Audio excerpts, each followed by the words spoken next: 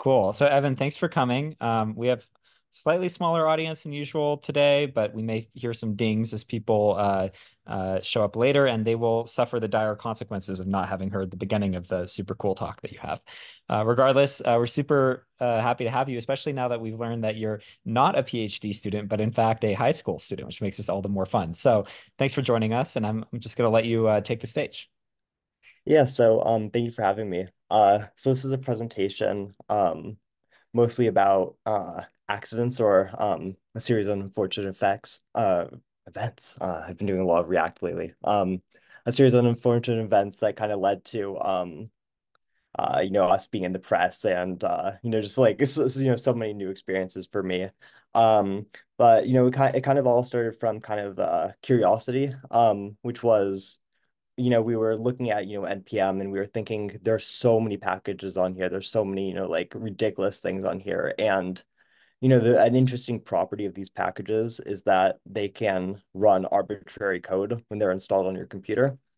Um, so that was kind of, our art project. We were like, what if we installed every single package, onto the computer? So I'm Evan. That's my website and my Mastodon account. I don't know if you guys use Mastodon, and my GitHub. And I was gonna have my friend join me. Unfortunately, the timing ended up not working for him last minute, but he kind of initiated it, and I think he would have been a valuable addition to this presentation. So I wish he was here, but uh, yeah. This is the we're a high schooler slide. Just to kind of provide context for what's about to happen. We're students. This happened over our winter break. And as teenagers, we uh like to, mess around. We're kind of a little bit creative. And, you can see, from these code samples that we are very, very good at what we do. Yeah, this one is horrific on the top right. Yeah, yeah. That's running live on my web. Yeah, that's running live on my website right now. Amazing. Yeah. Oh no, no, no, no. I take it back. That is Minesweeper. That's the implementation of Minesweeper in Oh, JavaScript. hilarious. Yeah, that's the entire thing. Yeah, that's experience. So even before that, really the kind of initial motivation for this is my friend, on Center stumbled upon this repository, and you'll note that this was 10 years ago. And at this time it was, NPM was much, much, much smaller, and it was reasonable to put, a ridiculously large amount of packages, inside a package.json, manifest. That was just, something you could do at the time. Um, and he was like trying to modernize it. And he was like, what if we did this in 2023? Um, and unfortunately, there was no there was like, a hard limit. I believe that the limit was well, I guess 10 megabytes would not process, JSON sizes larger than 10 megabytes. And kind of another problem that we encountered was that and this might come up later, but that you can't publish packages that have more than 800 dependencies. But if you've used JavaScript before, you'll know that people create ridiculous, there's like ridiculous dependency trees. So kind of what we're thinking is, okay, we can split up this package, in just more manageable bytes to be installed, kind of in a recursive, manner. Uh, this is kind of our plan. We have the organization A and the organization B and the organization C. And those all, like sub dependencies of, the everything package. Can I? Yeah, turn on the pen. Yeah, the everything package. Um, and we actually encountered, because there's 2 million packages, ridiculous amount, you can't even, fit all that into the 800. So you have to like even do sub dependencies, so, we developed a script to, install all this. And, basically we were like, it would be so funny if, we could just tell people, oh yeah, just run npm install everything. And that's how, you never need to install anything ever again, it'll just all be there for you.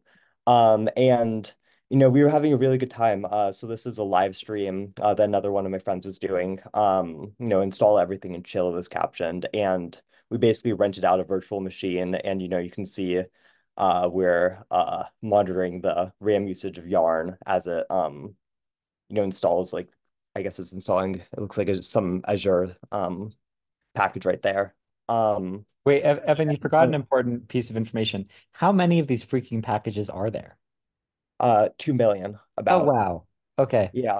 Okay. And with the fact that NPM packages can run post install scripts, we were like, the virtual machine is probably not going to survive this. Yeah, totally. Unfortunately, we never even got to figure that out because, believe it or not, package managers were not designed to install 2 million packages kind of in one go. So we tried NPM and we tried Yarn and we tried PNPM, like a bunch of kind of alternative package managers, and just none of them like knew how to handle it. But we were kind of having good fun, and we were thinking, okay, maybe we write our own package manager that can handle this more responsibly. But yeah, and then another thing that we were kind of doing at the same time is we were making kind of a little website for a project, and at the bottom it said run at your own peril. Just good fun.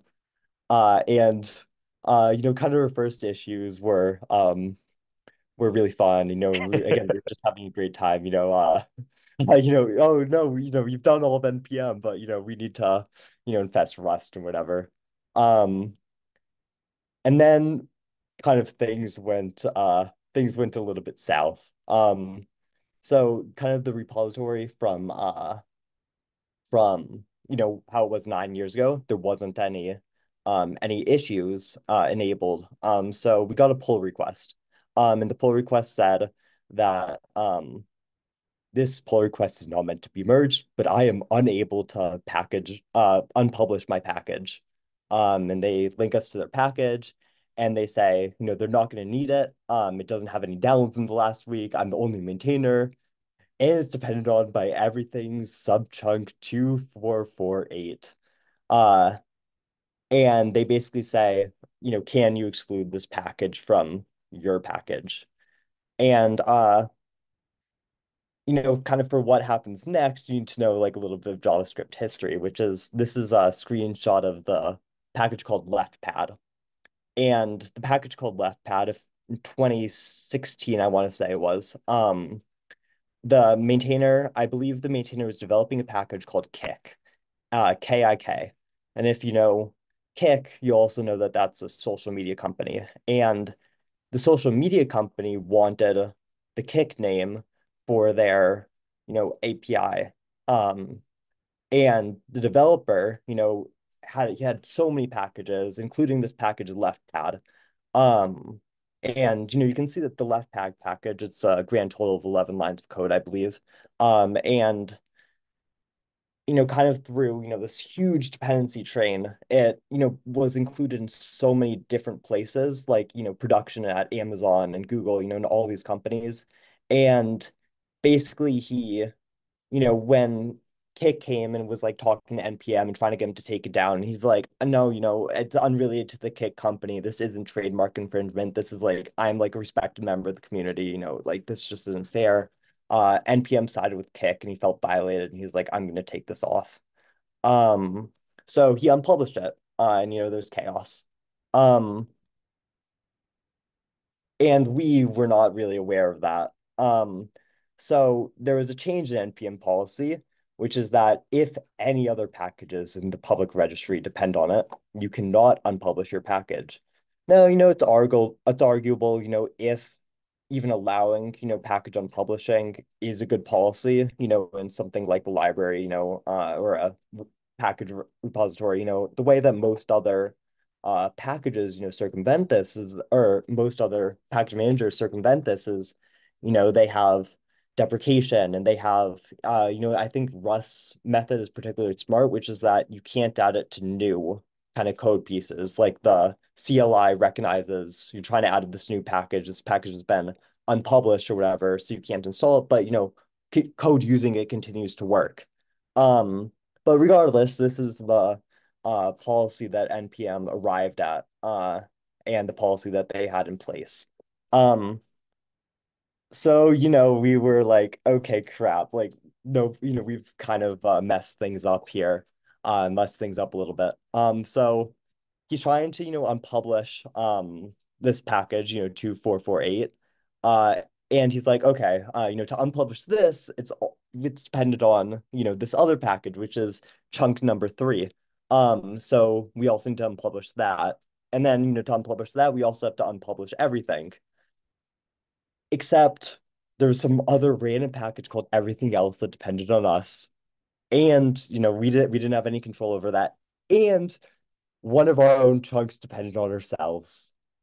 So there was like a circular dependency issue where one of our chunks was depending on our main package, and because of that, like we just couldn't do anything. Like none of it could be unpublished, and nobody else's things could be unpublished, and we couldn't help them.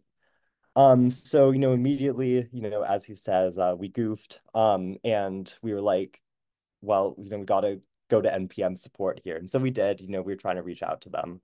Um, and also another kind of ridiculous component here is that we didn't depend on specific versions. We depended on the star version. And you would think that that would mean any version. And again, that's kind of a little bit of questionable design, you would think, because, packages change over time and it doesn't really make sense to just be pulling into any version of a package, right? Because uh but that's not even the case. What the star really means is we depend on all versions of the package. So, you know, nobody could, like, if you're depending on every version, then it just doesn't mean it's like old versions should be able to unpublish, right? But nobody could unpublish any version. And, just the whole thing, complete and utter mess. Um, and while we were reaching out, trying to get in contact with, anybody at NPM, we were contacting NPM support and GitHub support. And this guy, Patrick, actually has, connections at GitHub, and he was like reaching out to them. Um, and all the while, we were getting like a lot of, I hesitate to say hate, but hate, there's this guy with this really, really, really Strong feelings. strong feelings about what we did. And basically, what we were saying is like we're we were just kind of doing this for fun. This was kind of like a little bit of art, and we had no idea that this was going to happen. And we thought that we're going about it in a responsible way because if you go back, we were scoping these packages, to the organization, so it wouldn't pollute the main space. And there's 2 million packages, right? So our like 3,000 chunks or whatever not going to really do very much, right? And in total, I think the storage consequence for like all the manifest was like 80 megabytes. So we were like, this is just, something funny, it's gonna exist now, right? Like we didn't know that, it would cause all this. And we were trying to explain all that, but people were saying, uh, people were obviously frustrated that this was happening. And fair enough. And we were trying to communicate with NPM, we were trying to communicate with them.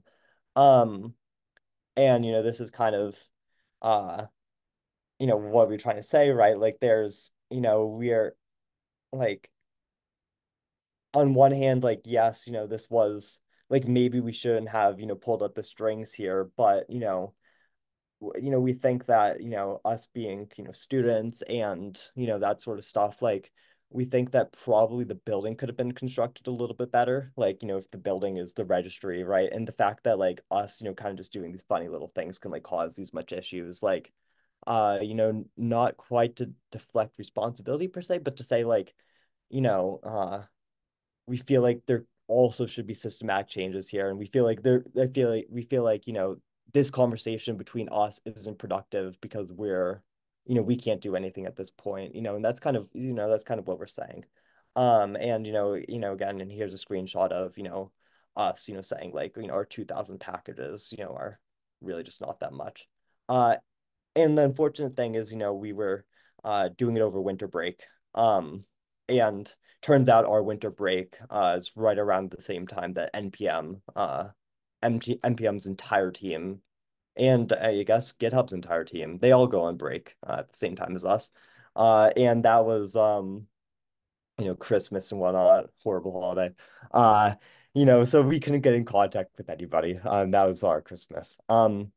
Famously a good policy to have your whole engineering team have the same vacation schedule. Yeah, well, everybody needs Christmas. So, to be fair, but yeah, definitely unfortunate timing, and we basically had and I guess in some ways it was lucky, right? Because I bet if it was done on work week, I bet it would have upset a lot more people. But at the same time, we just couldn't get in contact with anybody. Apparently, Patrick, he reached out to GitHub's CEO. Apparently they, go back like however many years. I don't know. I really don't know that what happened there, but just nobody was responding to us. And then eventually, we came back from uh break, and we got the first contact we ever had with them was on all of our accounts. There's this little banner that said the everything registry organization has been flagged. Your organization is hidden from the public. If you believe that this is a mistake, you can have your organization status reviewed. Um, and that was, the frustrating thing about this banner is that you can't get rid of it. It's just kind of there. Luckily we all have ad blockers, so that's kind of where we are now. It's still there, but uh our accounts still work. That's great. And then we got this email. And this email was also really funny to us because they accused us of harassment, which we thought was kind of an interesting, policy choice. And fair enough, we can make judgment calls about what's appropriate, fair enough. But we did think that it was funny that GitHub support was using this policy to justify the NPM organization, fine, that policy applies there, but taking down our GitHub organization, that's, this policy shouldn't be applying there. Specifically because this policy they cited from the GitHub acceptable use policy, which is not, NPM policy, and uh, it just the whole thing is like they shouldn't be this connected. GitHub owns NPM, which is why, but GitHub doesn't own crates.io, GitHub doesn't own, the Python package manager, just kind of NPM's thing. And it's like they're so intertwined. And their specific, like citation for what justified, the GitHub removal is, I guess they said it was off topic and it interfered with platform features that disrupt the experience of other users. And again, we were saying, Evan, it's on every topic. They must have been confused. yeah, uh, yeah, but we were saying, we didn't use any GitHub platform features, in ways that disrupted other users. And the examples there, we're making it clear that, what they're saying is, say, spamming issue comments that were emailing people and that sort of stuff. And like, you know, you go on to GitHub and you can look up DDoS or malware, and you see a million of things, that some of them are arguably, research and stuff, but some of them are, not so much. And I think really, kind of problem here again is that, these two services are so closely, engaged, and it makes sense, to be protecting your platform from actively being used, right? Again, to like send emails or to mine cryptocurrency on, the actions, and those were the examples that they were citing, but just but this we all thought was a little bit questionable. And especially, considering that we'd reached out to them, we'd reached out to them for weeks ago and we've never heard a response to any of those, emails that we sent. And kind of me being a high schooler and everything, this email was a little bit spooky, to come in. And that was kind of the first time the media had ever, been interested in me, right? Again, I'm a high schooler, and just kind of, thinking about, oh, now like, GitHub's, saying like harassing other users, right? And like, what comment are they gonna make to her? Like, it was kind of spooky, because I mean, at least I, made an active choice to like be using my name on the internet, and I was like, this is something that like I want to be doing because, looking ahead. But just kind of seeing that thing, it's like really scary, so I wrote out some email and I sent it, and I was actually happy with the article. I felt like it was fairly neutral coverage. Could have been a lot worse, but definitely like GitHub statement. It was, but it scared me. It scared me a lot. And kind of as a last ditch effort, we actually filed a bug bounty, and they basically agreed with us that uh it's kind of faulty. They should make it more strict, but it's intentional design, right? It's intentional design that you can just kind of prevent on publishing, in a couple hours. Another thing, they let us upload, they let us upload like 800 packages an hour. Why would you need to upload 800 packages? Like, just the entire thing is like, kind of in the bounty, like what we said is like this could be used, say, for by malicious actors to uh, you know, keep say somebody accidentally uploads their secrets and like secret keys, and now you can keep the secret keys and you can force the secret keys to stay public, even if the person is trying to remove it. And just it's kind of lucky that it was found in this way, because I've not necessarily like groundbreaking, security issues, but still, could cause substantial disruption, beyond, in more targeted ways, it'd be a lot worse than, kind of our accident. Um, but that's kind of really where we ended. I published a blog post, which is how, I ended up here, where basically, uh, I felt like I felt like I wanted, to kind of give my side of the story here, because, GitHub, was able to provide their, full comment, and, I just wanted, to have my side, and, it worked out pretty well for me. So, the first takeaway is, the butterfly effect, or the law of unintended consequences, or Murphy's law, or, as I extreme yak shaving. It's all kind of an industry thing, right? Like, as I kind of work on my own kind of projects, I'm now kind of realizing like, uh, it's always like the complexity, it's always in such unexpected places, right? Like, we couldn't have seen this coming, but it's just something that happened in kind of cascading effects. So, I don't really think that there's much you can do to avoid that, because it's like saying, oh, you shouldn't do creative things and you shouldn't do art because, or you shouldn't start anything because, it can be unexpectedly complex. But it's just kind of an unexpected awareness, I guess. And the second thing is this is a group love song of It's a Cruel and Beautiful World. And on one hand, it was spooky in a lot of unexpected ways. And that's kind of the cruel part. But also, I uh kind of got for the first of, many valuable experiences. And uh, my kind of last key point here is don't let your dreams be dreams. And that's a Shia LaBeouf quote. And kind of just kind of being a high schooler and kind of having unexpected kind of fame, and like kind of unexpectedly, causing GitHub to like issue like a PR statement and like all that stuff, like completely by accident. I'm kind of thinking like, oh, I can kind of do this kind of coding thing. And it was almost kind of validating. And now, I've actually had like me personally, I published an article. I don't know if you're aware of like the XZ thing. That was a while ago. Uh, like the supply chain attack, and I published an Yes. article on that recently, and that was cited in the New York Times, and that was I was like briefly interviewed in Wired, and just like I in some ways I think that it was all kind of like indirectly an effect of this, because before I would have thought like uh again, like I'm a high schooler, there's not much valuable that I can say. Now I'm kind of putting myself out there more, and I think that overall, I think that this has just been kind of a valuable kind of developmental experience for me. Yeah. So that's my presentation. Yeah. Well, first of all, Evan, the one guy's clearly wrong because it's objectively very funny. Thank So you.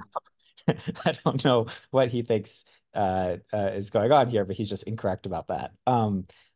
Their policy seems fucking insane. Like, what if you were to make a package that had all of the Fast and the Furious movies inside of it? and then make something else depend on it? Are they going to not take down that protected, IP after they Yeah. get strike or something? I don't know, after they get some scary lawyer from like Winter Hill law firm. I I doubt that they're going to keep that policy as soon as it becomes inconvenient to them. Yeah, so there's and actually something, we actually became aware of, as we were installing all this stuff is yeah, there's, kind of a lot of uh I wouldn't even call it, I'm sure there's a lot of malicious, use of NPM, and that was kind of, what we were trying to, find out, like again, like what would happen, if we were installing all this, like surely it'd be chaotic. But there's a lot of very, very questionable use of NPM, I would say. There's a something I found is there's like I'd say hundreds of thousands of packages that are re-uploading other packages, but just with some like random other name. And it's like a complete copy, the README is the same, everything's the same. And yeah, it's used for piracy a little bit, like distributing links, really GitHub is too. It's not really, but it's like as a package manager, they'd prefer to keep it simple. And actually, I've heard, and I cannot confirm or deny this, but I've heard that parts of it is public, parts of the website is actually powered by Bash, like literal Wow, that's Bash ghetto. script. And that, I mean, I think it's a testament to the fact that the removal of our packages, which they eventually, did, it was not automatic. It was over the span of about a day. They slowly took down the packages one by one by one. I genuinely think that they had like some guy like running like bash scripts to like delete every single package like very slowly, and just like it was just like shocking to watch like how kind of weak the system seemed. And actually also if you look at like their own like published code, it's like a mess too. And just like um I think that kind of the mentality there. I'd almost call it life support. Like, it's um they know that's valuable, and they know that's so valuable that kind of in whatever capacity that it exists, people will continue to use it. Yeah. Yeah, I'm reminded of that famous story of I think it was a college student who tried to measure the internet and like wrote a script very innocently that would like, ping everybody, and then like the military was like knocking on his door the next day because he was pinging .mil, addresses. I think that's actually happened a number of times, but there was like some original person who this occurred to.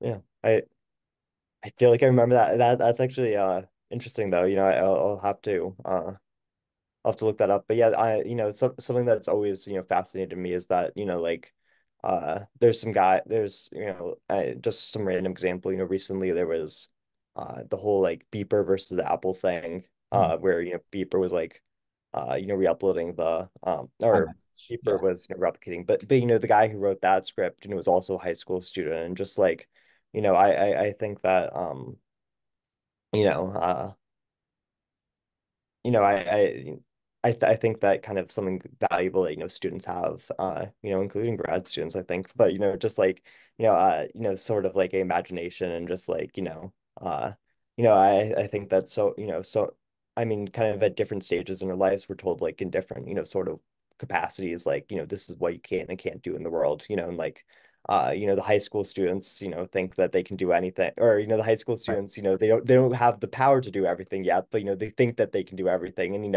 I think that actually that kind of arrogance is very powerful, because again, like, people have been trying for years, and this random high school student is like, Yeah. can't be that hard, right? And then, it all kind of goes from there. So, I think that we should be encouraging the college students. Have you ever done a capture the flag? No, I have not. I'm not actually. I'm not too in. I don't do too much security work. Or yeah. Um. I like kind of until this, I was always doing kind of app development sort of stuff. Okay. Yeah. Yeah, Uh. you should try them because it's very much this style of thinking. Yeah. And um, I I think Brennan's audio is not working right now, so he can't really speak to this, but both Brennan and I have enjoyed doing CTF or related events in the past. I think I did my first one freshman year of college, so I wouldn't have been that much older than you. And like you, I started with app development. I was making iPhone apps when I was 15.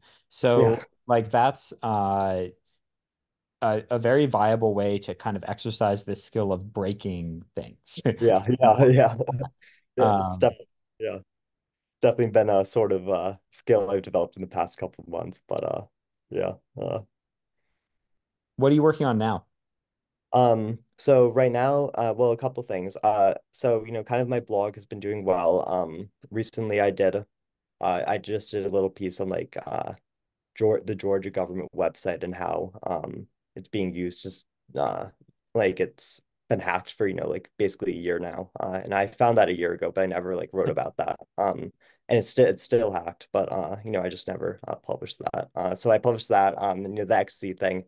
So kind of my blog has actually been kind of a focus, kind of started with the NPM thing. And again, like just kind of realizing that people something valuable or I have something valuable to say. And then also I've been working on a social media company, as cliche as that is, but I've been working on a social media company and kind of the premise of it is uh back in 2005 to 2010, there were social medias that were kind of focused on like other websites, like I'm sure you've heard of like say GeoCities and whatever, like kind of like random people's websites and MySpace and that kind of golden like random like nonsense sort of thing. But there was like Delicious, which was kind of uh a website that kind of like aggregated like links to all these other websites, and it was kind of like a community built upon sharing these links, almost kind of like Reddit, but kind of before Reddit like got actual posts and like all that stuff. Like Reddit was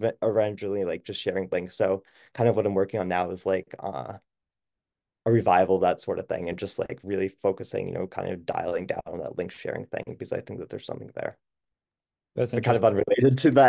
unrelated to the NPM thing. Yeah, like kind of a mixture of Tumblr and Hacker News. Yeah, yeah, exactly. Yeah, that's kind of what I'm going for. A little quirky, but I doubt it'll ever be mainstream, but it's So you're saying you're something not looking for internships. I would take an internship. I have something I'm looking at right now, or I've heard of something, but I don't have an internship right now, but I would take an internship. Okay, we should talk offline. I have Y Oh, Combinator for a startup, and wow. it would be super fun to hire a high schooler. It'd be hilarious. Um, You're you're working, are you started a Y combiner or yeah, you're yeah, working with one? I own one. Yeah. You own one. Wow. All right. Yeah, hit me up. Yeah, that sounds great. Okay, so you're going into like what, senior year of high school? Yeah, I'm going to my senior year of high school. Yeah. And then you're trying to decide what the fuck you're going to do after that. Are you going Yeah, to yeah, do exactly. science Exactly. programs, or what are you thinking? This is hilarious. We've never talked to somebody in your position before, so Yeah. No, normally we no, get I these know like when I got adults. that email when I got that email and I also got an email from like some like political reporter about the FC thing and I'm thinking like, oh, I'm in high school, but I'm not going to mention that part. Yeah, I mean I'm probably going to go to college get a degree in computer Yeah, science or and I don't know. I don't know what's after that. I kind of want to start a business, yeah, uh, like you, I guess. But we'll kind of see where that takes me, I think. cool. Okay. Well, that's super, super funny.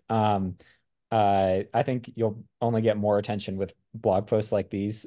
That dude is wrong. Your project's hilarious. Mhm. And grown ass adults should write code that actually works and doesn't get broken by like somebody tooling around over the weekend. So like those people can get wrecked. They did a bad job. It's not, I'm not blaming you at all for that situation. Not only that, but also like the idea of an everything package isn't an inherently malicious or stupid thing. There are Yeah, totally legitimate academic contexts where you might want something like that. If you're trying to do some sort of like wide scale measurement study where you're going to like, this is the sort of thing my peers do in their PhDs is I'm going to download every single package on NPM. I'm going to write some system to automatically detect what percentage of them are copies of other ones, what percentage of them are malware, et cetera, do a large scale analysis and publish it as like a research, internet research paper. Like that's a totally legitimate thing you might do. And if you did it, you might make a package exactly like yours, specifically so that other researchers can reproduce your results. And in that right. context, you know, nobody would say, "Oh, you did this for a joke." They would say like, "Oh, you did this thing for academic reasons, which happens to have unintended consequences. How can we fix that?" But just because you happen to be doing it for slightly different reason, despite the fact that the code is, like letter for letter the same as what I would have written in that context, then people get mad at like that's just it's stupid, right? It's just dumb for somebody to get upset over something like that. Yeah, and I mean I guess kind of the unfortunate kind of combination though is that like I would normally agree that like uh there's like very, very legitimate reasons to, even be, trying to install, all the post-install scripts and whatever. The, kind of interesting combination was that like if you were trying to go about that normally, you would probably write code specifically, to install, every single package. And like that would be the intention of the code. And kind of, and kind of, again, like leaning into the, the kind of capture the flag, kind of game of, kind of using systems in ways that they weren't designed to, Yeah. going way, way, way, way, way back to the first slide.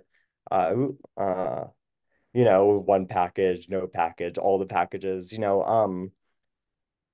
just we were kind of part of the fun was like, okay, we have the system, which is NPM, and we're going to kind of push NPM, the NPM package manager, that code, to its absolute limits and see what happens. So I think that really kind of the unfortunate thing is that not only, it was, from the very start, more of a creative thing than a academic thing, but also that, the creative thing was simultaneously, um, kind of about like, testing the limits of things, which, tends to get people on edge, but then also while testing the limits of things, it kind of broke things. So, I understand why people were upset, but yeah, I think that under different contexts, I think it could have gone, very differently.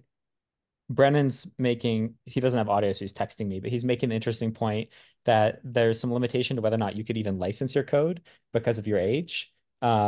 Like with FOSS licensing, you might have to be 18 to have a license, which is an interesting point.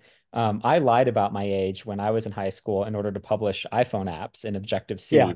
And I was like 15 instead I was 18, so I could publish. And then I got listed at one point on the Turkey App Store 20 under 20. It was like 20 app developers under 20. I don't know why it was only on the Turkey App Store. My app wasn't very good. It was like a weather app with jokes in it. It was basically a shitty version of Carrot Weather, if you've ever used that. And then they yes, made yeah. like a good version of like I just wrote like 100 bad jokes and then put it into like an app.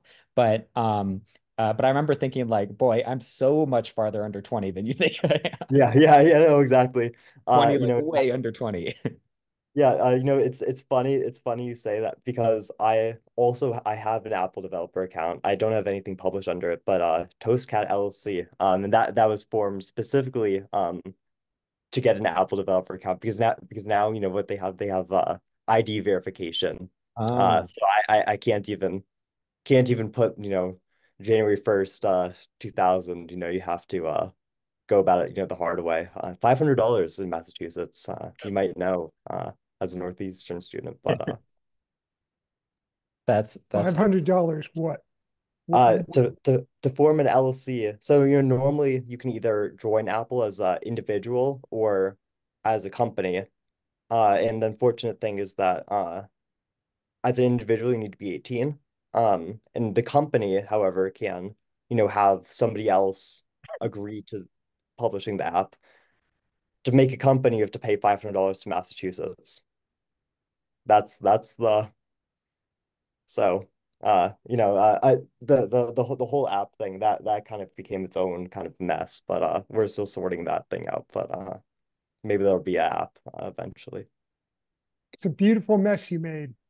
Yeah, I kind of have a knack for that. I'm starting to make a lot of messes.